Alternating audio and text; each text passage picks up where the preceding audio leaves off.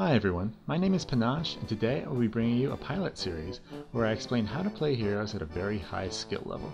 Sometimes the item choices, skill builds, and decision making of high level players can be confusing, so allow me to help you understand by analyzing replays of very good players. I found this Lina replay in high matchmaking, so let's jump right in. As a support, it's your job to purchase Courier, so let's go ahead and do that and upgrade it to flying right away just in case someone needs a quick item. However, don't spend the rest of your starting gold, because you never know when your hero will need pooled regen, or observer ward, your salve, or dust, or a hug, sentry wards, or a shoulder to cry on, or a pep talk, someone to watch another the minimap. So be sure to be a good support. So now we're in lane and try lane. Call me Vengeance. The dragon comes for war. The Veiled Sisters sent me. Notice how both Vengeful Spirit and Phantom Assassin have magic wands for starting items. This is an excellent starting item for a tri-lane, as many spells will be cast. However, this is no tri-lane. This is a quad lane. Huskar! Now it's serious, so show that quad lane you mean business. Good job, Lina. Harassed right out of lane. That's how you do it. Also notice how Lina has no mana. That's excellent. Now here we see Doom coming for a gank. I find many people, when they're ganking, come from behind the enemy heroes, which I feel is a common misplay. So Doom is going to come zooming right along, and you're going to see how much more effective this is. So, boom.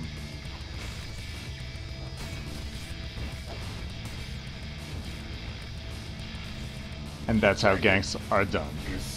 As every ganker knows though, you should stay in lane for as long as possible so you can get more kills.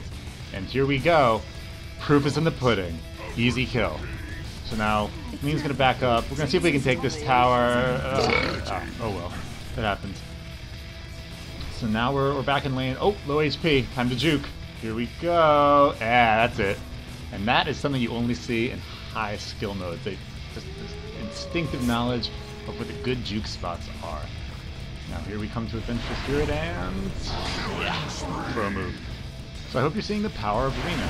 Really, kills come quite easy, as you can see here with this Dragon Knight. Alright, I want to demonstrate why you build Yule Scepter on Lina. This may seem like a very high level play, but I want you to try it out in your next game. So as we can see here, boom. Our creep wave walks right past this range creep. Any damage it was going to do is completely nullified.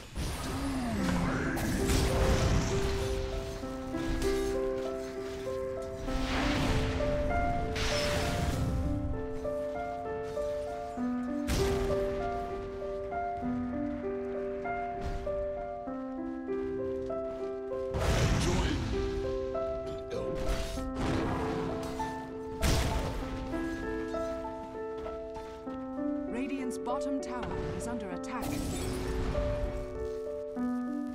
Bury me here.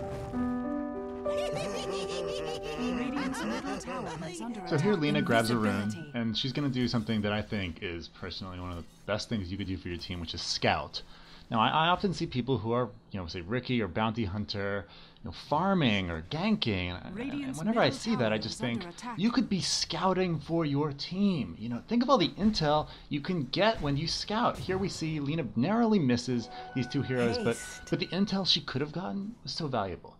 So here we come to a tower.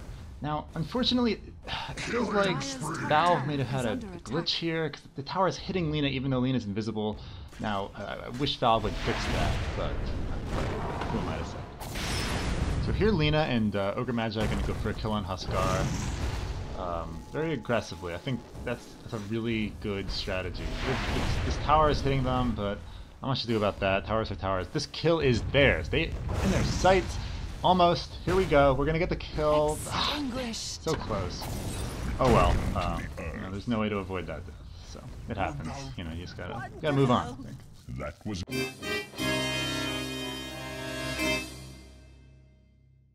And now we've come to the item that you should get absolutely every Lina game, and that is Armlet.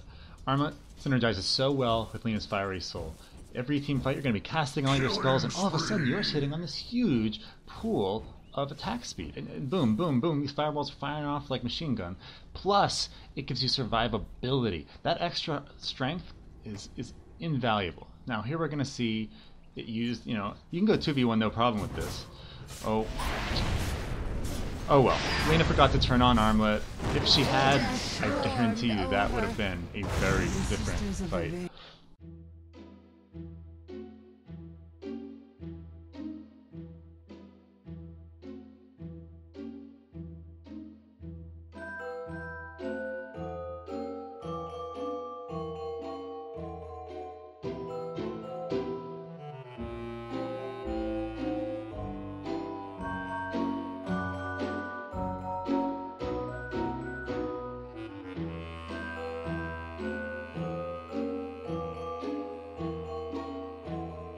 So with Mask of Bandits completed, our attack speed, our movement speed, it's all through the roof.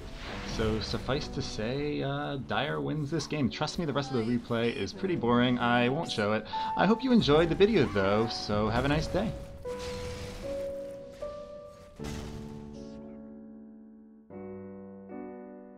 Thanks for watching. If you liked this video, please leave feedback. Click here for similar videos on my channel.